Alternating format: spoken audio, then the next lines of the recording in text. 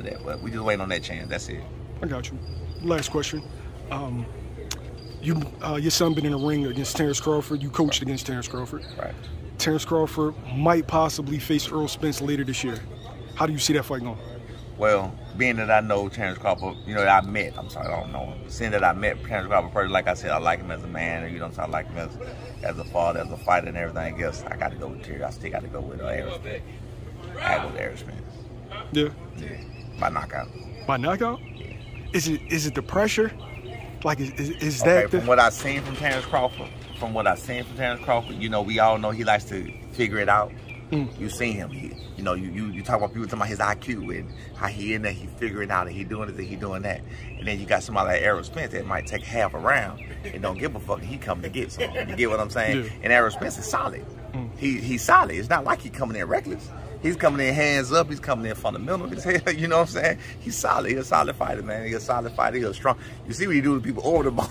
You see what he do to people over the bones and shit. So you can tell he cracking. You know what I mean? Like, you don't just, you know what I mean? You see fighters all the time, but you'll see their eyes, sockets and shit getting broke, man. He did Ugas wrong. He did Ugas wrong, man. He did Ugas wrong. But yeah, no, I like Terence. I've never met Errol Spence, whatever. Never even seen him in person. Never been in his whatever. But from what I seen in the fights that I seen, and from what I seen from Terence Crawford, that's not even gauging personally.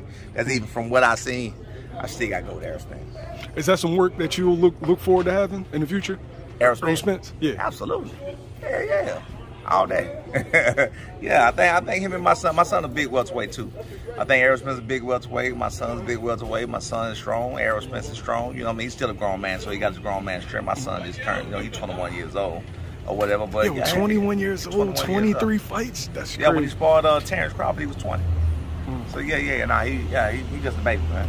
He just a baby, so he still got to get his damn man strength. You know what I'm saying? So that's some scary shit. Yeah. So with that being said, man, we definitely look for that work with Errol Spence if we can get it. You know what I mean? But it's all love. It's all love with everybody. What we don't want to do, because you know the rumors got out about Tank, which I don't like.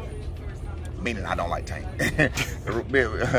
The rumors, that's for another interview if you want to talk about it one day. But anyway, because it's personal and people don't understand. But anyway, being with the shit got out with Tank and the shit got out with Terence Crawford, which we didn't try to spread or we trying to dead it as much as possible. You get what I'm saying? We don't want to get their rumors out there. Like you check my Instagram or you check his Instagram, it don't be a bunch of sparring. I might show and send a picture or steal. You know what I'm saying? Because people be scared, man. They be scared that somebody gonna try to embarrass them. You know, everybody worry about social media and Instagram and shit like that. You know what I'm saying? We ain't looking for that.